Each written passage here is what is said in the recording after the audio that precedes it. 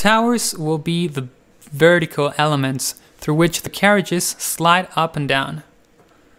We'll use 3 1 meter 2020 aluminum extrusion segments. Let's prepare our carriages by adding the wheels. We'll use the 40mm M5 bolts to fix the plastic wheels to the carriages. Do not tighten them all the way. We want to slide them into the tower before that. Add a 20mm M3 bolt to the socket on the top of the carriage. These bolts will be interacting with the switch on the end stops to tell the printer when it has reached home, but we'll get into that later. Slide the carriage through the 1 meter aluminum extrusion and tighten the bolts till the carriage has a firm grip but is also removable. If the wheel bolts are tightened too far, the motor will overheat and cause a layer shift. If they are just too loose, they will jitter between each movement during the print, causing a shaky and slanted print. Repeat this process for the 3 towers. Now let's move on to the end stop and end stop holders. These will be our go-to elements for calibration.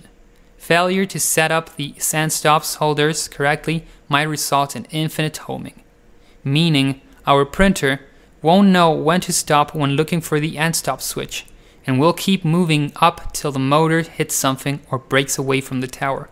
We don't want this to happen. We'll use 2 sets of 10 M3 bolts to fix the end stop to the end stop holder, and 1 set of M4 bolt washer and nut for the outside of the end stop holder.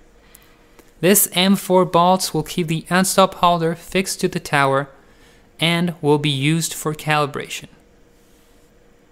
Slide the end stop holder through the tower with the end stop facing the same direction as the carriage. We can now test the positioning of the end stop by moving the carriage up till the M3 bolt head touches the metal switch. Repeat this process for the 3 end stop holders. Now we'll add the arms to the carriages. We'll use 5 M3 20mm bolts, 1 M3 25mm bolt, and 6 M3 hexagonal nuts. Slide the M3 bolt through the ball head buckles and in through the carriage side openings.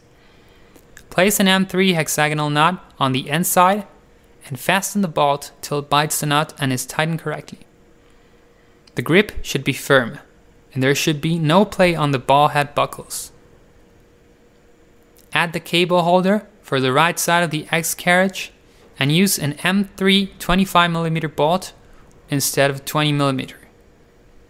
Now we're ready for placing the towers in the base.